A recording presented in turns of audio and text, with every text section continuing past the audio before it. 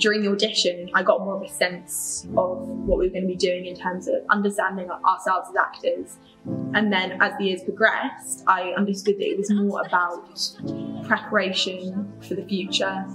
I'd say PA is probably the main reason I've been able to succeed in getting places at drama school. And it's really set me up well for the future. No one tells us it's going to be easy. And in PAA, there is pressure. You do have to learn monologues at a time, multiple monologues. You do have deadlines and stuff to learn. But that's all about the industry. It's all about understanding that it is difficult. The lessons are actually they're quite informal. They're relaxed. You feel comfortable because people you work with, your friends, you feel comfortable talking to them and getting feedback and giving people feedback. But they are difficult sometimes. You'll have a piece of criticism and you don't know how you're going to go about improving, and that can be hard because performing and acting, it's really exposing. You feel really, really vulnerable.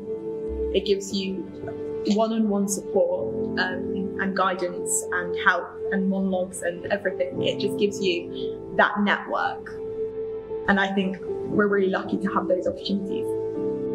It's individual, it's personal, and it's meant to mentor us and train us for the wider world as an actor.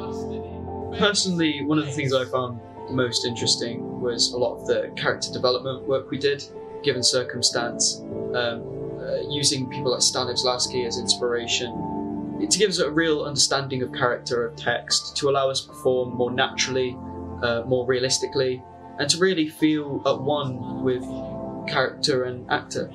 Best piece of advice if you do PAA is 1, have fun. It is a lot of fun. You'll have some great times with your friends, with your teacher, but 2, do take it seriously. It will be very helpful for you and very useful for you if you learn the monologues, if you do the research, and you'll get a lot out of it if you do.